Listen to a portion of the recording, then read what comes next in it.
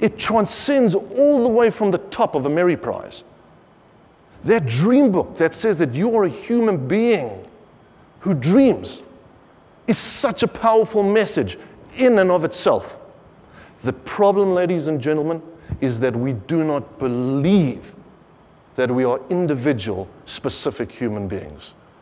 We are inside of the social security syndrome in the United States of America. We're just about numbers, but you're not.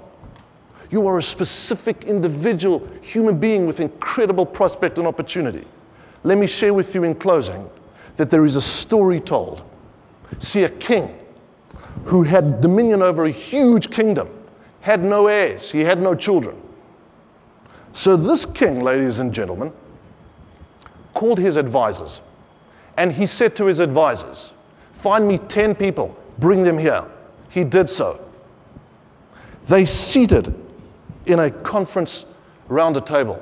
The king stood up, and the king said, here's the deal. This magnificent, majestic kingdom will go to the person who grows me the most magnificent garden.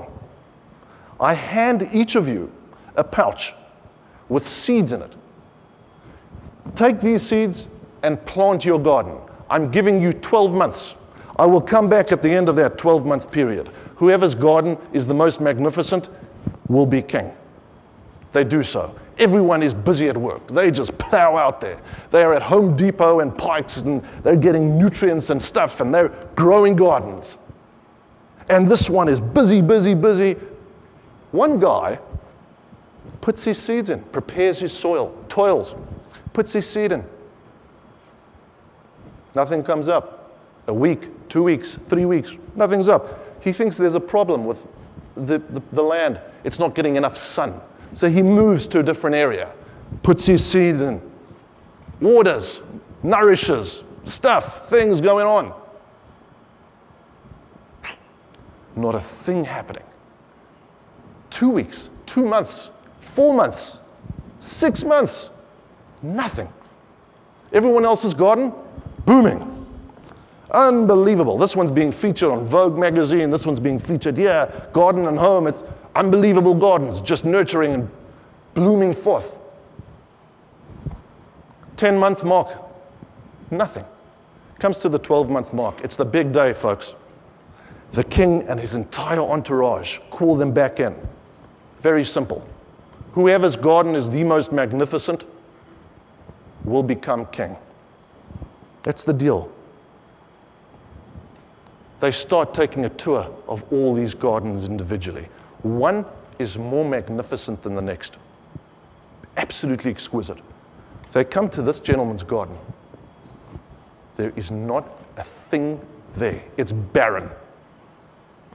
People burst out in laughter. It's an abomination. Not a thing has grown. They come back into the palace. They sit down around this table. The king says, "Sir," and he points out this gentleman whose garden did not come up. He says, "Stand up." He stands up. He says, "You will be king." People are aghast.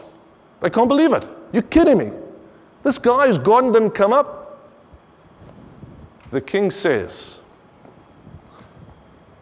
"You all know that I handed you a pouch of seeds.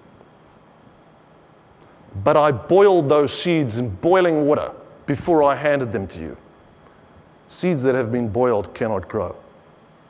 You switched them out for other seeds. The only one that worked with what I gave him was this gentleman over here. He will be king."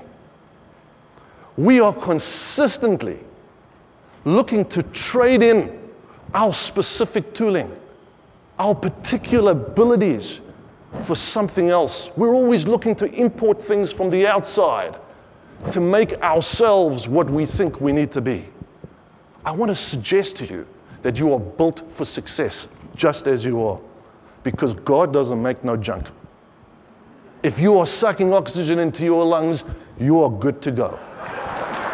Identify it, touch it, own it, and take it with you. into one of the most exciting historical periods in financial planning, perhaps for the next 20 to 30 years. How privileged you are to be sitting in this position with a company of the magnitude of Ameriprise Financial. A company that is committed to the human being, to the dream. Ladies and gentlemen, I say to you, enjoy the ride, connect with it, and may God bless you and may God bless America. Thank you so much.